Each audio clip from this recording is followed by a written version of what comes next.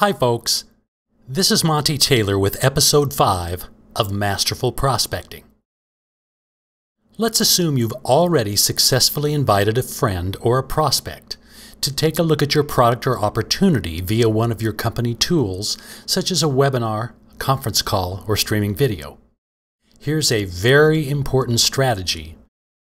Always plan ahead for your very next step.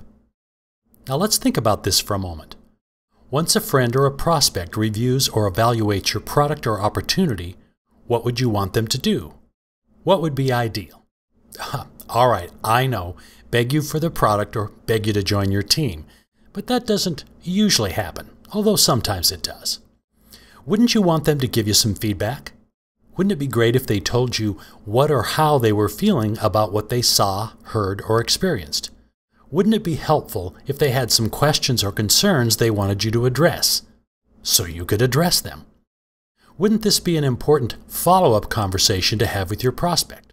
Of course. So plan the conversation in advance. How do you do that?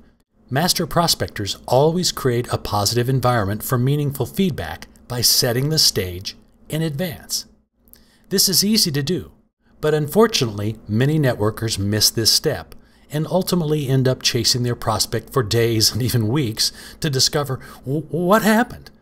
Now here's a sample conversation that will help you create a positive environment to receive the feedback you want. Sue, I'm really pleased you've agreed to take a look at my income project this evening. I'll send the link to the streaming video in a few minutes. Before I do, could I ask you for a quick favor? Would you be willing to take a few mental notes on the presentation and afterward share any of your thoughts, ideas, or concerns? Let me be clear, Sue, before you answer. Whatever you decide is absolutely okay with me. I just want to have the opportunity to completely address any questions you may have. Your feedback is very, very important to me. Does that seem fair? And Sue says, yes, I'm good with that. I'll plan on calling you at 7:30 this evening so you can share your thoughts. Does that time work for you? Now, so far so good, but also plan ahead for what happens next. Be prepared to answer any objection, question, or concern, because, believe it or not, that's likely what's coming next.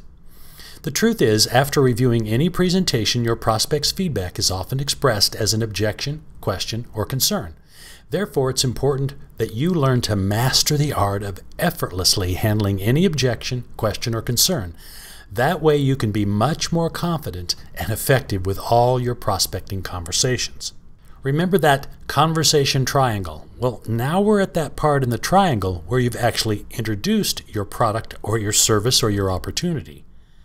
And now, most often, come the objections. Perhaps the biggest challenge for most network marketers, the one that keeps them from actively prospecting, is the fear of what to say and how to respond to people's objections and concerns. Here's the good news. Handling objections, questions, or concerns is the subject of the very next episode 6 and many other the episodes that are coming. So keep watching. Once again, this is Monte Taylor, and let's keep finding ways to make prospecting easy.